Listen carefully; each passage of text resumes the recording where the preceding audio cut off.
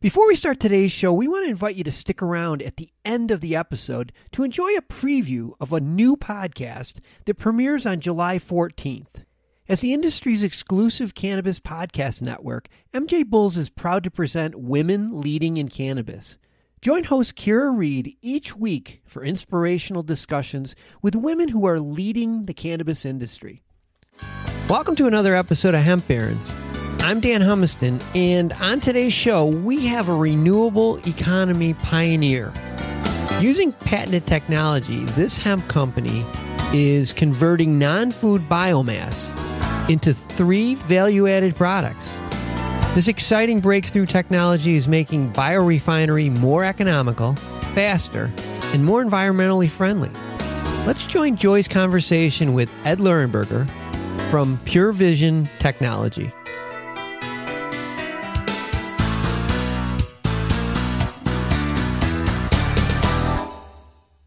Well, hello, Ed. Thank you so much for being with us today on Hemp Barons. Well, it's a pleasure.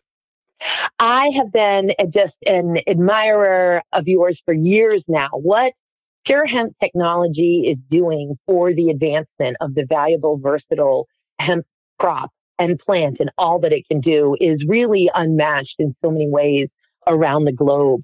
Can you tell us a little bit, and then I'm excited to get into the history of it, tell us a little bit about what biorefining fractionalization technology is, what Pure Hemp Technology does. Okay. Well, we call it our continuous countercurrent reactor technology.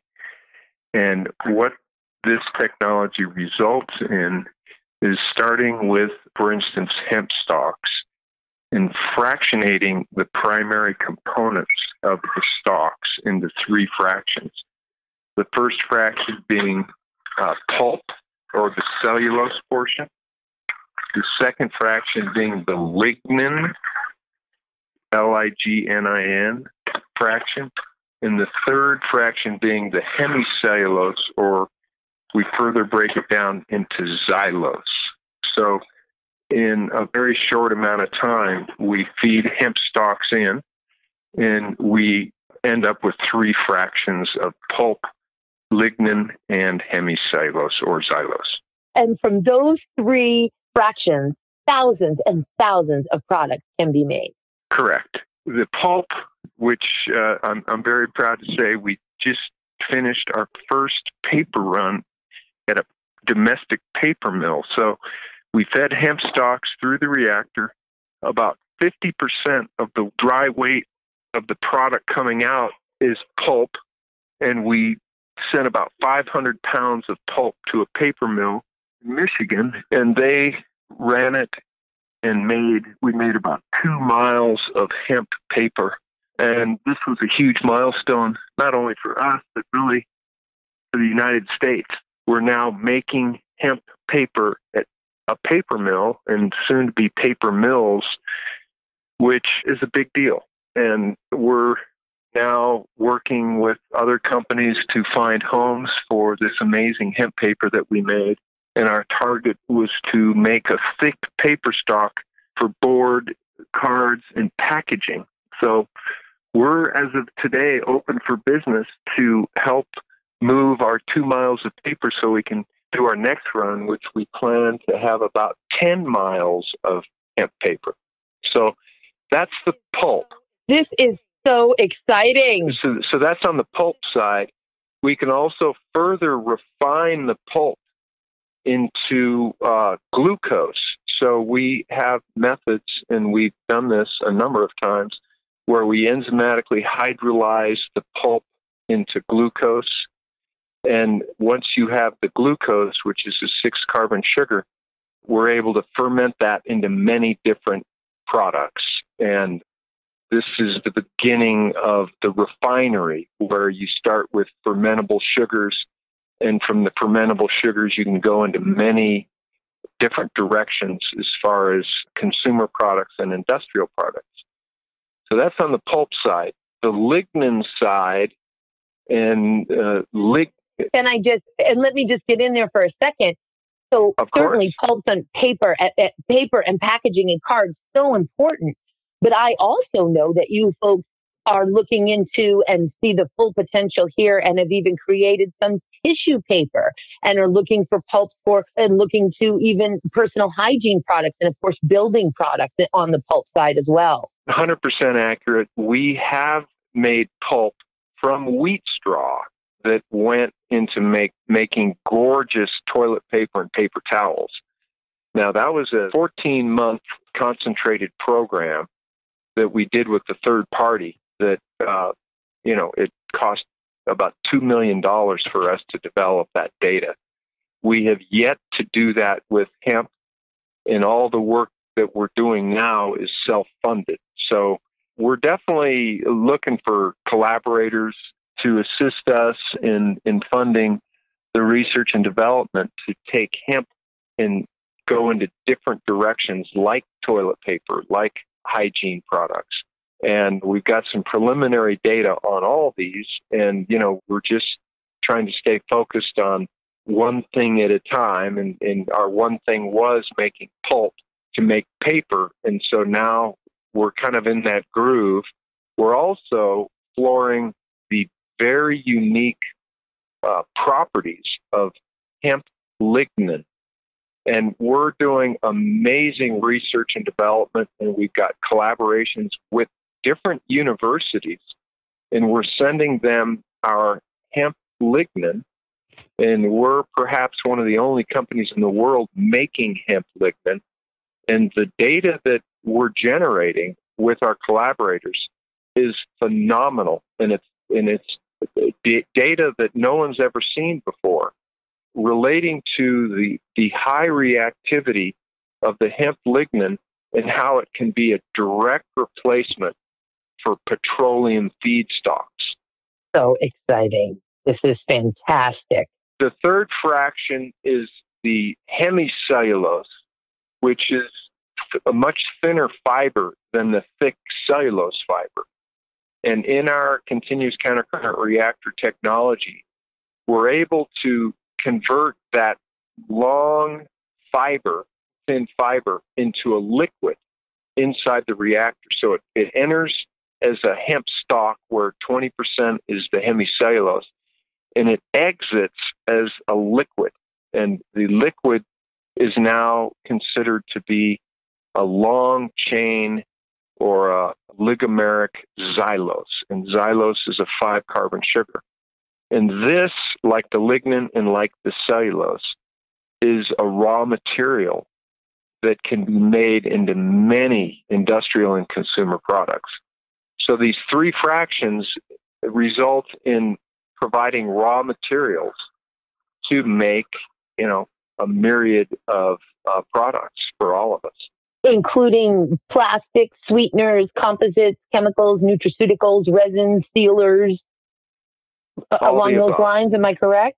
All the above. Yes, it's just incredible. And you folks didn't come to this lightly. This is technology that the Purevision team has been, you and your brother Carl, and I know your colleague, who I believe is now retired, Dr. Dick Wingerson, have developed and patented this technology in the 90s. Am I correct? And then Purevision then licenses this patented biorefining fractionalization technology to Pure Hemp Technology, which, of course, all owned by you guys. Is that correct?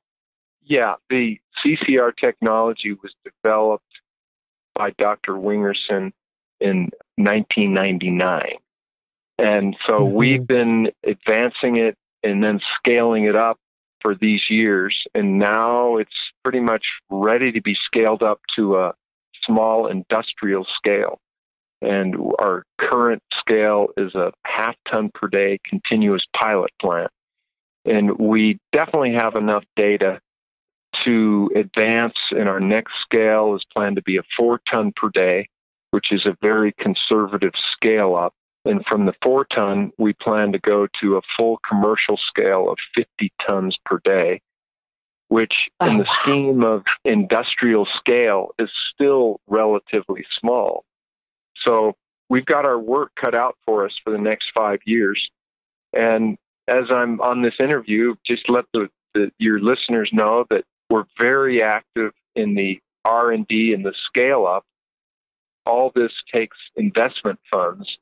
So we're seeking investment collaborators to help us build more and more hemp refineries to replace oil refineries as soon as possible.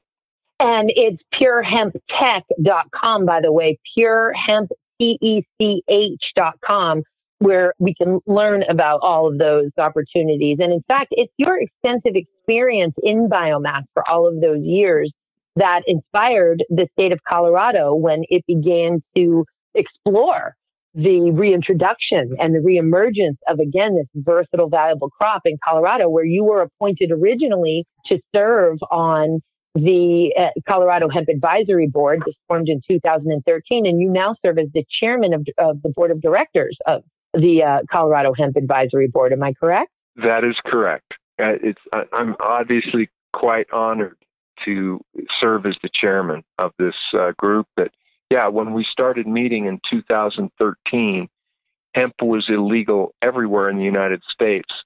Colorado was the only state that legalized hemp, but it was still illegal because we didn't have rules and regs to follow to grow hemp. So 2014 was the first legal sow and the first legal harvest. And so we were in processing hemp from day one. And like you say, I'm still on the committee and now been invited to be the chairman. And it's quite an honor, and we're still kicking. We are so grateful for you are the busiest man in hemp, and we are so grateful for all of the time that you put in to advance the crop, to educate everybody, to create policies and inspire infrastructure here to really deliver on the promise of this incredible plant. And now you're also the board of directors of CHAMP, which is the Colorado Hemp Advancement and Management Plan, a new sort of offshoot of within the Colorado Department of Agriculture, again, to continue to make sensible and manageable plans for all of the many aspects of this plant, everything from banking and finance, processing, manufacturing, marketing. As you know, the CHAMP subcommittees span all of the areas that affect the huge hemp industries, as it were. And let's talk about the history a little bit of the very plants that we're talking about. Now, Pure Hemp is based in Fort Lupton. And I think it was in 1993, you'd made a little bit of money in real estate and finance, and you're quite a musician as well. But knew your vision, and intellectual that you are and planetary healer that you are, invested in a piece of real estate, a group of 8 cannery operations buildings that functioned as the Fort Lupton Canning Co. From 1898 to 1979. Is that true? It was the operation was the canning company for nearly 100 years? That is all very accurate. It started in 1898, and they shut the doors in 1979. And the Fort Lupton Canning Company took local produce from farmers, canned the produce, and provided canned goods, vegetables, to about a 4-state region. And with the advancement of mass production, these mom and pop canneries around the country, within about 4 years, all went down. And so I, in 1993, purchased this industrial property, which has, like you say, about 8 buildings, 110,000 square feet of buildings on 8.5 acres. And we're slowly converting the entire property into a hemp refinery. So one building at a time. Gosh, and what became sort of the financial backbone of Purevision, which is obviously we refer to as Pure Hemp, is my understanding is that you then converted sort of one building at a time into storage, A to Z store. Of course, now it's being and has been long since being converted into the hemp processing and for the biorefinery technologies, fractionalization technologies. But storage unit, is that what had provided originally the financial backbone for Purevision and Pure Hemp? You're getting into the rich history here, Joy, and I guess I'm quite proud to share the same story that when I bought the property in 1973, the first thing I did was build mini storage units. And the next year I had to build more because they got rented out. And the third year, I built more. So these 200 mini storage units and other outbuildings that I've rented have been the financial backbone to keep Pure Hemp and Purevision going for the last 20 years. So it's part of the rich history. And now we're converting the storage buildings back into processing biomass like they were originally designed to do in the 1940s when most of the buildings were built. So it's quite a crazy change of events that's taking place there now. As a matter of fact, one of the buildings that we're totally remodeling right now it was an old warehouse, and we're turning it into our second clean room. That's, by the time it's done, it's going to be a very sophisticated ISO 7 rated clean room. So yeah, we're making it better than it was.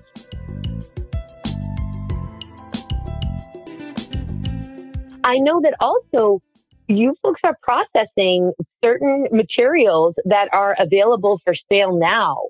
Could you tell us a little bit about the various herbs that you're processing and other ingredient suppliers, so to speak, or materials that are available right now for manufacturers to purchase?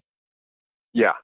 Let me just first say this, that what is paying for our research and development and advancement of our hemp refining program is our spin-off company and our brand, Purekind Botanicals. So most of the products that we're selling are what most people in our industry are used to, which is cannabinoid-infused products. So we have tinctures and topicals and so forth. So those are something that we sell every day.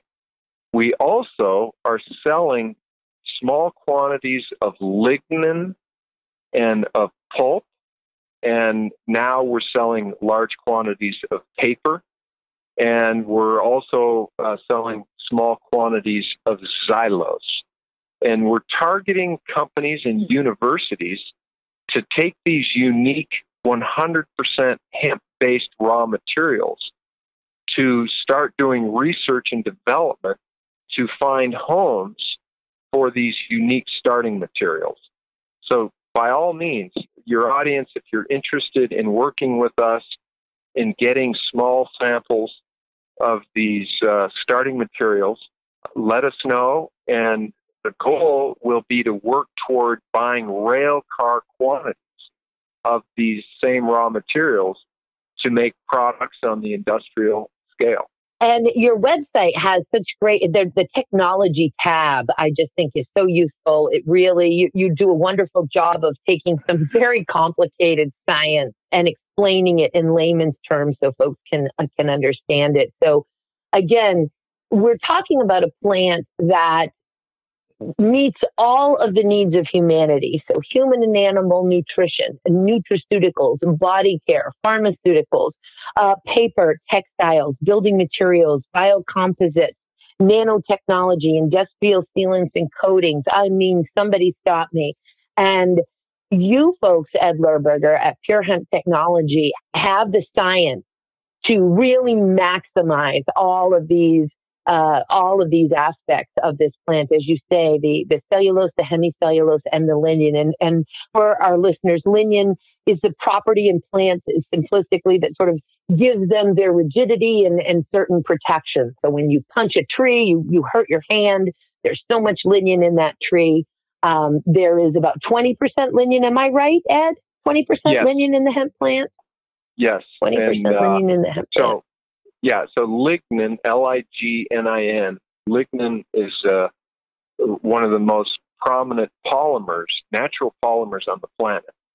So trees typically have 25% lignin, and most other plants have closer to 20%, but it's evolved to be a very important polymer found everywhere in nature. And so when we eat lettuce or broccoli or other biomass, we're actually eating some lignin. So it's part of all forms of nature, and we couldn't live without lignin. On a molecular level, it is a very complex molecule, And it's a fascinating molecule. And the most prominent source of lignin on the planet, it comes out of the pulp and paper industry. And when you have very large pulp producers, how to make paper is to remove the lignin from the wood chips.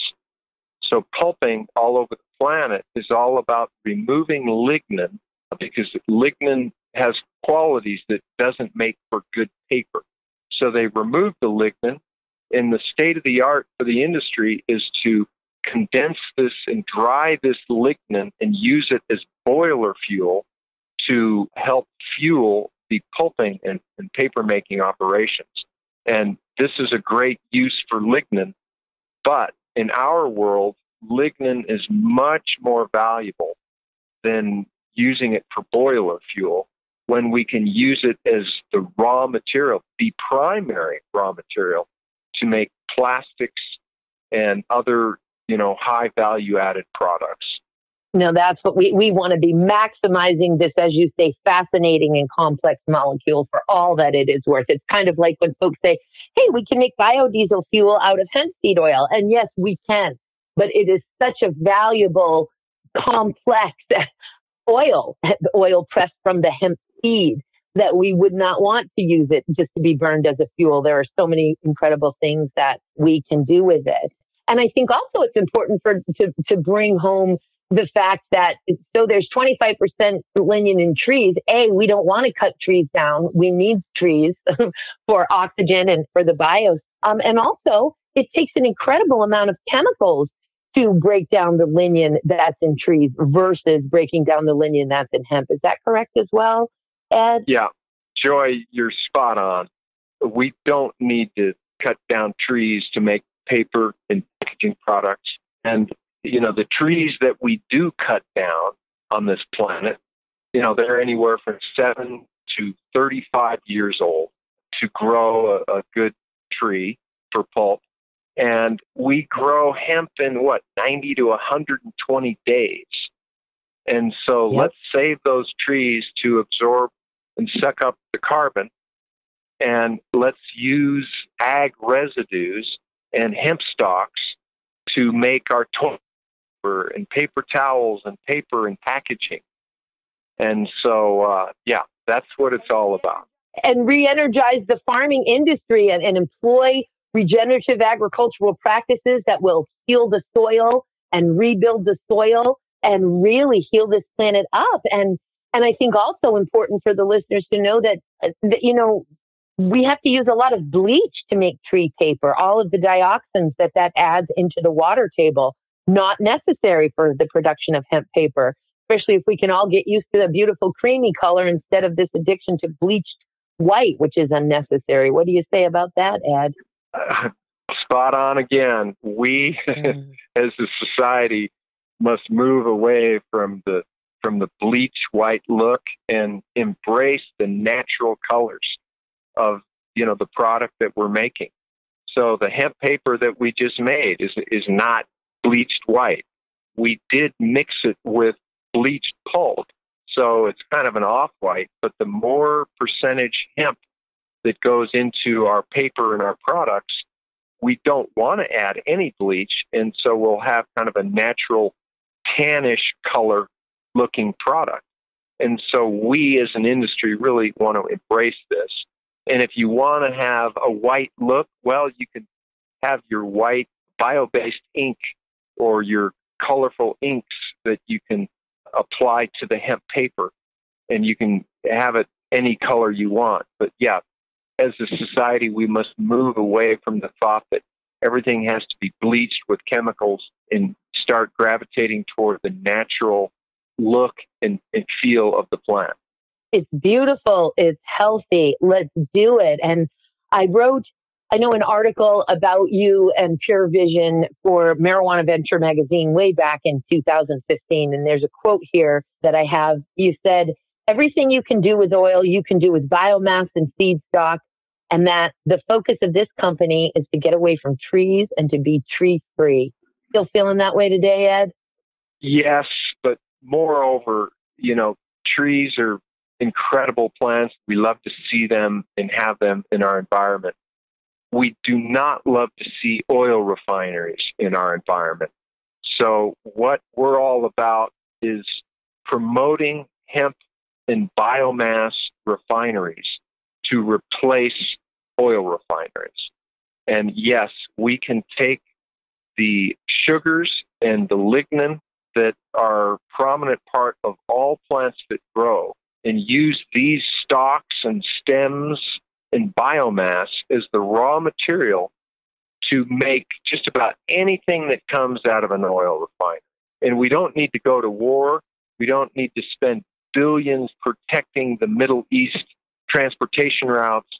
And we don't need to invest in these crazy things that our country has historically invested in to support an oil economy. And like you said, let's embrace the farming community. Let's have all of this happen domestically. And we don't need government subsidies. And let's stop all this craziness and let's get back to the roots. Love it. Ed, thank you for everything that you and that your brother and that the Purevision, Pure Hemp, and Purekind team do for the planet. And again, specifically to advance the crop, you're really carrying the water and chopping the wood for the reemergence of this crop on so many levels. So not only are you leading the most promising, technology that we have here to maximize and deliver on the promise of this plant, but the nonprofit positions that you hold in the state of Colorado, which in so many ways leads the nation and North America and the globe. Thank you for all that you do for this plant and for the planet and for us, Ed. Thank you so much for being with us today. Well, thank you, Joy. Those are quite nice accolades, and it's my pleasure.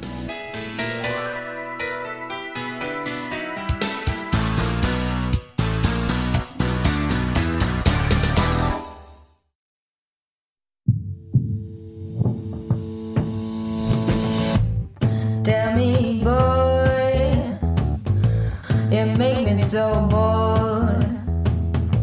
You need to walk the other way. I tell you once more. Please get out of my way. I don't want you no more. We're done here, boy. I know you think you're so fine, but you can't see it. I've been wanting to